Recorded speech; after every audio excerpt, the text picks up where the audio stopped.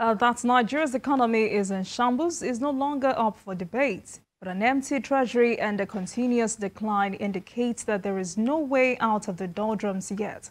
Some government officials and business leaders have raised concerns that Nigeria's external reserves now stands at only $15 billion, which is well below the $36 billion balance on the gross external reserves claimed by the Central Bank of Nigeria, CBN. According to them, reserves of $15 billion will barely cover 4 months of imports, with the country spending 5.9 trillion naira on imports in the first quarter of the year. The danger is that if the external reserves continue to be depleted within 4 months, Nigeria will no longer be able to pay for imports of food, medicine, materials, and spare parts required by industries. So analysts say all hands must be on deck to avoid total collapse of the economy over the continued depletion of the foreign reserves. PQ, what may be responsible for this? Well, especially the discrepancy. You don't expect people in government to tell you the truth all the time. They will tell you the truth when it is convenient for them. But if the truth will constitute an embarrassment to government, then you can expect that you will not be told the truth. Nobody sets out to deliberately undermine himself or have himself discredited. We've been told that we were not printing money, it was denied, but there are many people who are privileged to know, who have said, no, it is happening. Some of these things may look difficult to believe, but it reflects the difficult times that we find ourselves in. I just hope that the economy can be reflated. Let's focus on growing the economy. Let the people in government focus on growing the economy so that we can earn enough. The size of our foreign reserves, the size of our sovereign wealth fund, the size of even the excess crude account will send a clear message of good health, economic well-being and good health of our nation to people. So if people are reading these sort of things, then what it says is that these are perilous times. Well, perilous times indeed. Well, it's a serious situation. Because like a few months ago, when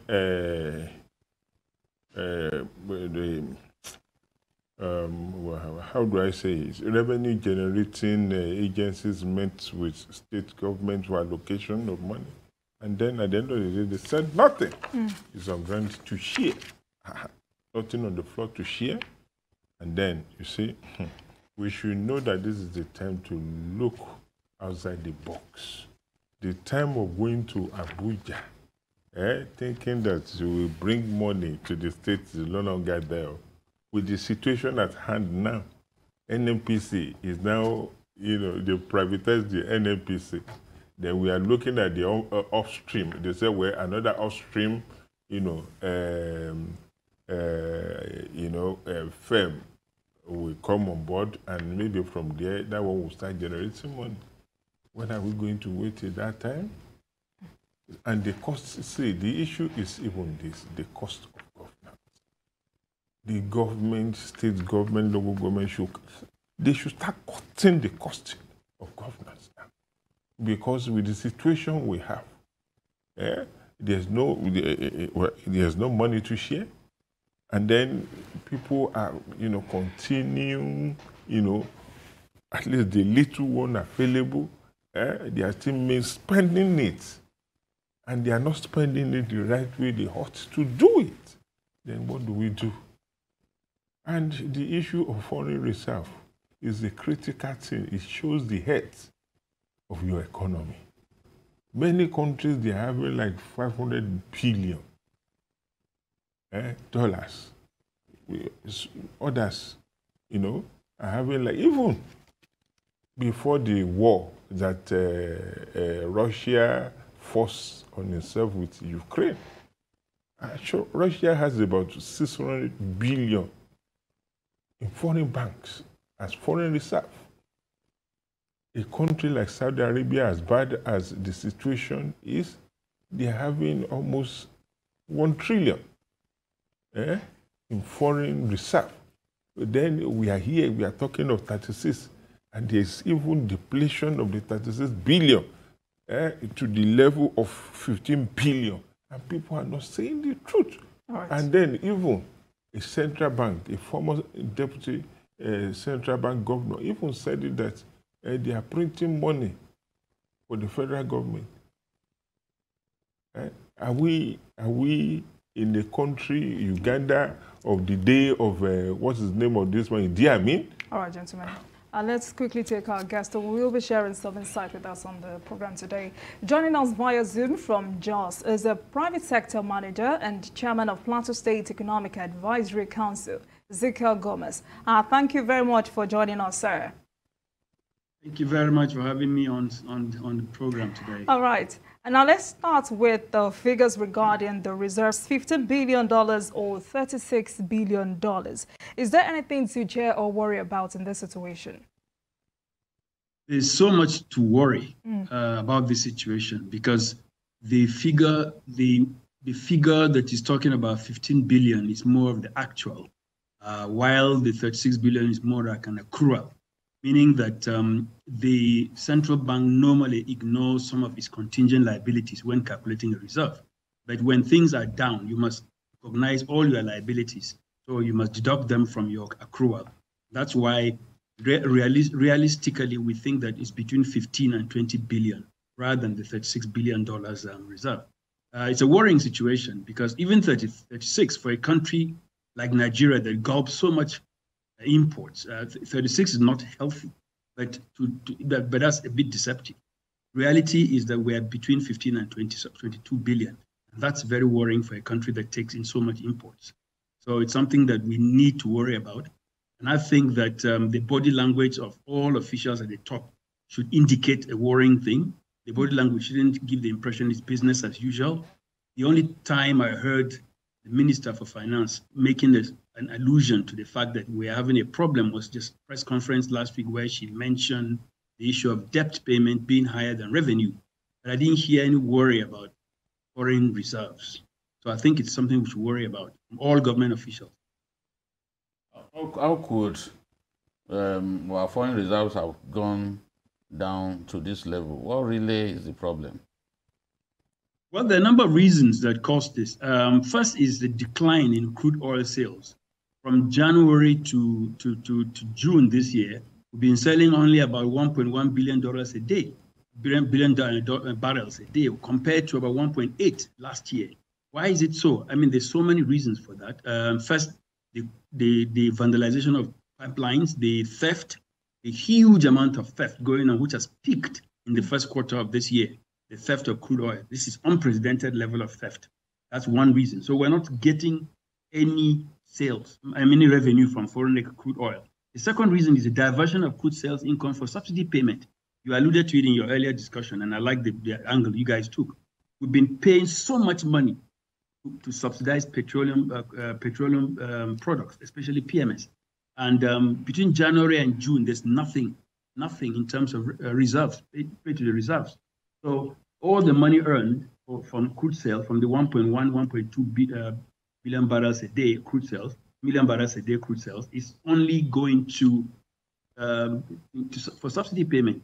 And third, of course, is debt service payment itself is huge. Then the fourth reason is the exit of foreign portfolio investment. We've not noticed this. People have not harped on this, but a lot of foreign portfolio investors have left Nigeria. They've exited Nigeria in the sense that they realized that the exchange rate was so negative against. If you invest 1 million naira in naira terms in the stock exchange, if you compare that to dollar, that's less than probably $2,000. So even if they get dividends paid to them in naira, it's so small that many of them just exited. Another reason, of course, is the rising demand for FX by Nigerians. Many companies have survived, are recovering from the post-COVID effects, and they're demanding for foreign exchange. Many Nigerians are traveling. You know, we have a penchant for traveling. Dubai, all those countries with all its foreign exchange, the same foreign exchange source. Many children are going back to school, students, so fees are being paid. And there are the invisible imports. People go to Alibaba, buy all manner of goods, Amazon, buy all manner of goods. All these purchases go back to the same pot.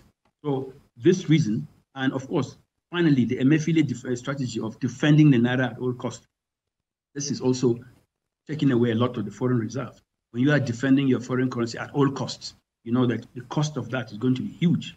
So all those reasons have caused massive drop in our foreign exchange. I mean, to the extent that if you take the $15 billion figure, it can cover exports for 3-4 months. If you want to make yourself comfortable and say, okay, we have 30, 33 or 36, it's still about 7 months export. For a country as big and 7 months imports, for a country that depends so much of imports like Nigeria, that's a worrying sign. All right, Mr. Ezekiel, some experts and government officials have not stopped saying that the reported balance on the gross external reserves has long concealed problems. Why this, and what may the government be hiding? I don't know. Normally, governments want to do what's called making the citizens feel comfortable. You don't want to scare your countrymen and say, look, things are really bad. Governments don't normally do that. I think, like one of the panelists said out there, we have to tell each other the truth. If we are broke, we are broke. And so we don't have to, it's just like a parent or a father would normally not tell his family members that we are broke. We want to find reasons to sugarcoat the message. But this is not the same. This is a country, for goodness sake. And this is a country with so many needs, so many people, and with so many agendas to do. So there's no sense of urgency that the government has shown. I think there's need for an urgency. We need to declare this as a serious problem so that we don't hide it from the citizenry. Well, sir, I just have a question for you. For so long, federal government and state governments have been embarking on roadshow, on trade promotion and things like that. But we are not seeing the manifestation of the so-called roadshow and trade promotions in foreign lands. What do you think the government should do now? I think the government should focus more in improving the enabling environment. I mean, the roadshows can convince someone to think of Nigeria, but the actual on-ground situation gives a different picture. We need to work on our enabling environment. I like the discussion going on. You mentioned it earlier, that one, the major reason for foreign investor going anywhere is to make money. And when that investor makes money, he wants to take the money back for either expansion or for other reasons. But when he can't take the money back or out, repatriation of dividends and even sales revenue is a major issue. That's a key problem to our enabling environment. Secondly, of course, we can't talk about insecurity again and again. It's been talked about, so we can't mention. But for me, one of the biggest problems is still officialdom. We still have not tackled officialdom in Nigeria, whereby processes, procedures for even getting ordinary permits in government offices are still in the 19th century, in the sense that people don't get permits easily. You don't have to go through several toll gates and obstacles to get permits, to get licenses, to establish businesses in Nigeria. And then there's also several other issues of corruption at various levels. I know the Presidential Enabling Council has been working hard to tackle some of these things, but the country is big, for goodness sake. It can't work, a council sitting in Abuja cannot handle this problem. And that's why they've started to involve the states, so that the states, especially the states and local governments, doing business in Nigeria, you go through several layers of officialdom. And if these are not dismantled, it will continue to discourage any investor coming in. That officialdom we created it ourselves. It's not as if it's a problem. It's a citizenry that sometimes creates some of the officialdom. Government officials at all levels, especially at local and state levels, need to think outside the box, need to see things along like business people. Because the more we think of ourselves as bureaucrats, putting obstacles for businesses and thinking that they have money, so let's sap them of the money. Why can't they pay this? Why can't they pay this? All those things discourage foreign investors. And there are messages. They send back these messages to colleagues. They put it in their trade journals. They mention it in chambers of meetings, in chambers of commerce meetings, and all these messages spread around. So even if you go on a road show to New York and people sign up. When they come here, they find different experience. I think only few states have taken seriously the issue of dismantling officialdom so as to make it easier for businesses to grow and expand in Nigeria. Oh, okay, please go ahead. But do you see the depletion stopping so soon? The depletion of foreign reserve. Do you see it stopping so soon? In view of the fact that, agencies or corporations like NNPC and others are not bringing forth money?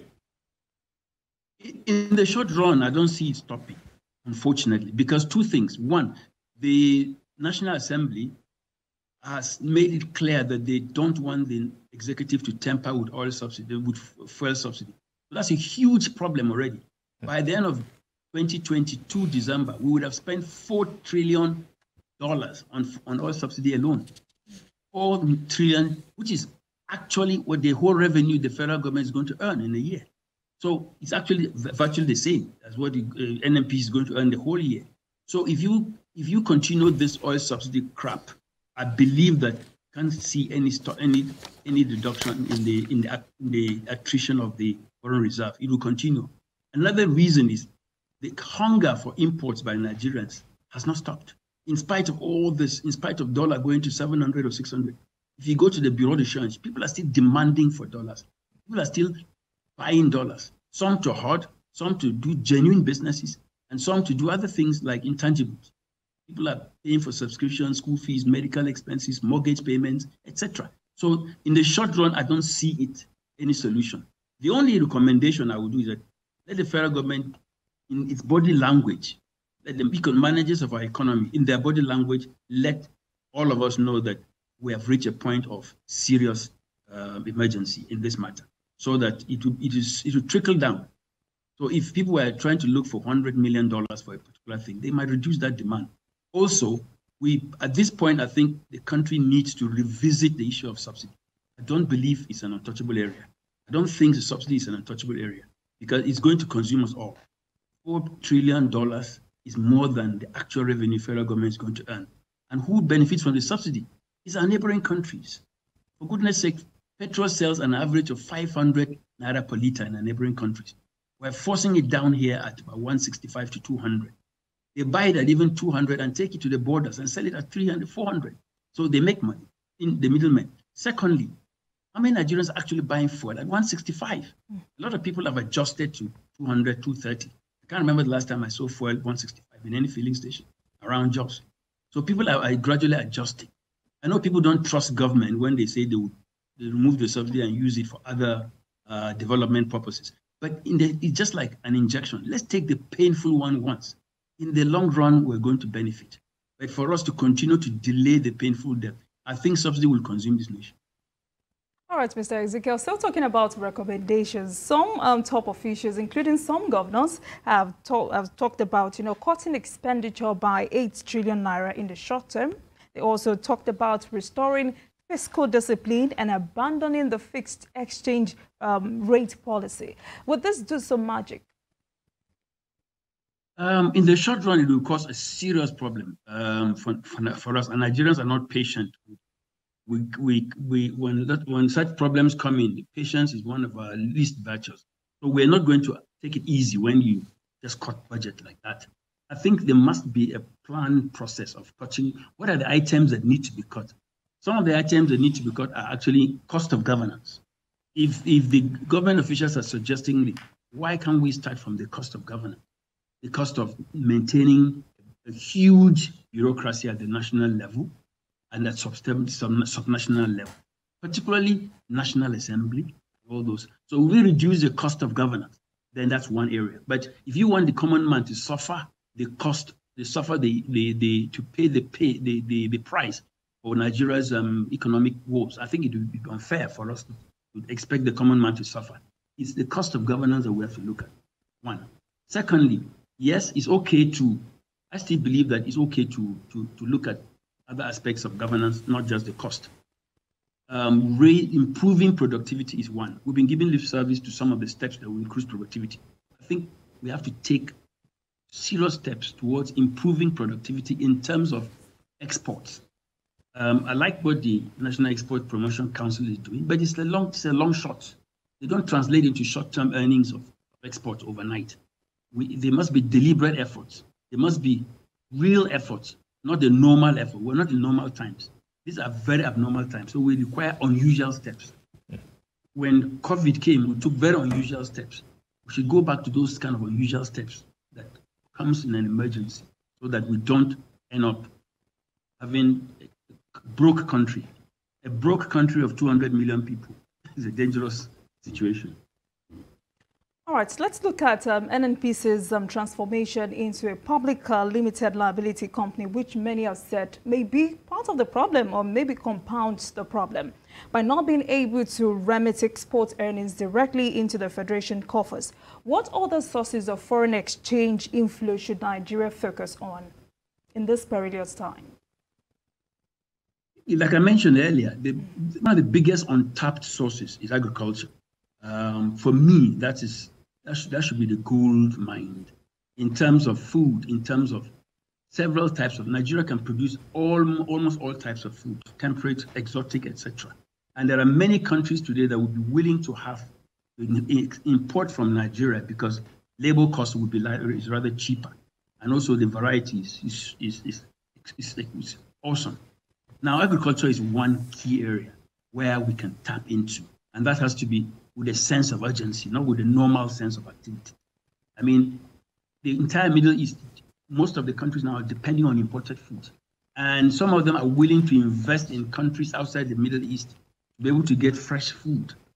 Middle East, Kuwait, Qatar, and all these countries import fruits, vegetables, etc. from far off countries.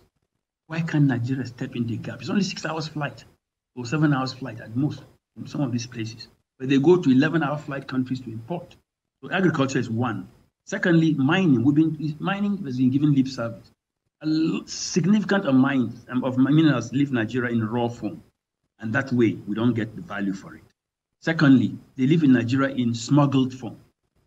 People travel in briefcases full of gemstones out of Nigeria, and they go to Thailand, to all these countries and convert them into wonderful things. And this is not just the Chinese. Nigerians are involved in this. I think we pay the lip service to that because the amount of mining, the amount of minerals that leave Nigeria, even ordinary Plateau State, it's about, at last count, we heard there was about $2 billion worth of minerals that left Plateau State in raw form through smuggled mud where the federal government got nothing. So whose fault? It's us, all of us. From security agencies, from the regulatory agencies, to communities where the minerals have been mined. What's their stake in all this? If they are educated enough to ensure that people don't just come and mine and leave and destroy their land and leave after paying the traditional rulers a few patents. And as long as mining remains an exclusive list, the local people have nothing to do with it. And the state governments have looked the other way. They might make all the noise about establishing mining companies. By the end of the day, they don't have any power on it. So we still have a lot of outside foreigners flooding states in Nigeria, accompanied by all manner of consequences, including insecurity, and taking out all manner of foreign exchange out of the country in smuggled form. So this is the key problems we're facing. And I remember in this state, the government went as far as to using security to arrest some of the miners. But of course, they don't have the power at the state to do anything beyond handing them over to the federal agencies. So again, we have to come together, both subnational and the federal government, to work together and declare it as with urgency of now, not to say, okay, let's normal things flow, because normal things will flow, and then by December we're broke. Okay. Sir. Let's go back to Forex, the Forex illiquidity, which is a big problem that we face. There are people who have argued that having the dual exchange window is not good enough, and that if we narrow the gap between the official and non-official markets, that the level of speculation that damages the value of the naira will go down. Where do you stand? Yes, I stand in narrowing the gap between the official and the so-called black market or the so-called free market, because it's not doing anyone any good.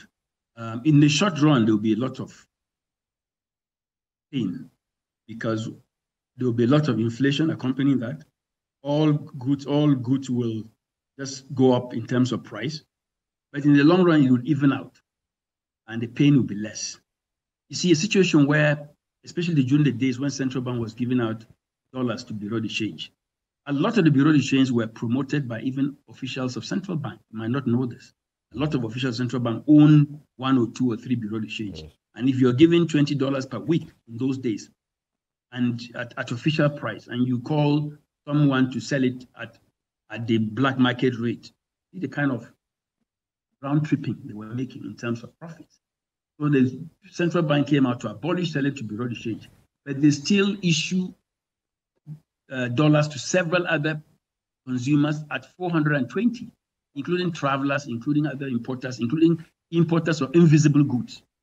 Now, that gap, that huge volume that goes to those, especially importing invisible goods, the goods are brought and sold at the price of black market. So there's no reason to maintain the official rate. If somebody gets dollar at 420 today and imports, say, products to manufacture, when he comes in to manufacture the products, he's setting his price at the price of black market rate of dollars, not at 420, mark you. So in the real sense of the word, he is not bringing, there's no advantage to giving out, because Nigerian economy is still buying the equivalent of the exchange rate at black market. So why can't you just narrow the gap and stop making some people stupendly rich by arbitrating the exchange? So in extra sense of the word, I support those who say we should bridge the gap. However, what strategy should we use to bridge the gap? It can't be a one fell swoop, wake up in the morning and announce, no, the gap is no longer there. I mean, it will cause a lot of trauma in society. You can do that by gradually lifting out some sectors, banning some sectors from going to central bank, leaving it only for maybe security issues, or in some countries, only security and maybe critical issues are given any foreign exchange at official rate. That if there is anything like official rate. But in most other countries, they've abolished this dual exchange rate because they've realized, and it's clear to us, in a country of 200 million people, there's bound to be a few bad eggs. And these few bad eggs may have so much influence, and they can access the dollars at the official, everything they're doing at the black market rate. So who gains? They gain and we lose. So that's my argument for saying that why maintain the official exchange rate when the real sense of the word, people are not benefiting. The actual people are not benefiting. Okay, sir, you said Nigerians and foreigners are taking away our precious stones, you know, like golds and others, and even dollars, or foreign currency out of the country. Are we saying that agencies like the EFCC, the customs, are not doing their job? They're doing their job to the extent of what they know and what they see. You see, they're not magicians. They can't just sit in their office and know everything happening in Nigeria or everything happening in every part. They're trying to they get the act on. And lots of these things I've seen or I've read in news villages and pay a few heads and enter the area and start mining. And they are, I mean, some of the miners are even accompanied by policemen who are paid their normal allowance, supposed to provide security and not to know what's going on. That's not their job. And this, some of those mining from deep under, enter their flight. Now you may not even know what's in their briefcase, and it takes information. Somebody says, "Oh, okay, we've seen this guy carrying precious stones in his bag. Please check him at the airport." Of course, they will stop him. But as long as that information to even detect mineral, I don't think we have. We have to detect gold. But as long as the customs and EFCC are not aware of what's going on, they won't know what to do. They're not magicians. Let us, as Nigerians, begin to help them or help our country to understand that the more these people take out these things, the less we gain in the long run. The individual might gain a few $1,000s, of course, but the society loses in the long run. I mean, with the insecurity that part of the insecurity in Zamfara was on the gold issue, the gold mine issue. People were bringing so many people to mine tin at night, gold at night. And what did they do with the gold? Did you see a single one being refined in Nigeria? No. Did you hear that Nigeria exported so much gold in so years? No. But this gold left Nigeria in various forms. So unless we help the EFCC, help the security agencies, we ourselves are part of our problems. Unless we come to them to realize that we're destroying our society, we are part of the problem. Because these EFCC people are human beings too. They're not magicians. They're not God. They can't just sit where they are and see everything happening in every corner. All right. Thank you very much, Mr. Ezekiel Gomez, Private Sector Manager and Chairman of Plateau State Economic Advisory Council. Thank you very much for sharing your perspectives with us on the show over the continued depletion of foreign reserves. Thank you very much for your time with us on the show today. We should let you go now. Thank you very much. Thank you. Enjoyed listening to you guys. Thank you, sir. Thank you. Thank you very much. All right, gentlemen. He also talked about cost of cutting governance, but is the government ready to do this? Because this is not the first time we're hearing this. A lot of people have continued to say it. Cut the cost of governance. It's something that we have to do. The president of Senegal decided to scrap the Senate. And what happened? Nothing happened. The company didn't collapse as a result of that. Our political leaders must be ready to take big decisions, because he said something that I held on to, that if a country of 200 million people goes bankrupt, the consequences will be grave. I don't think that if Nigeria goes bankrupt, anybody will be able to handle the situation. We are far too many as a people for us to allow this to happen. And that's why we don't want war in our country, because if war breaks out, our neighbors will not be able to cope with the problem of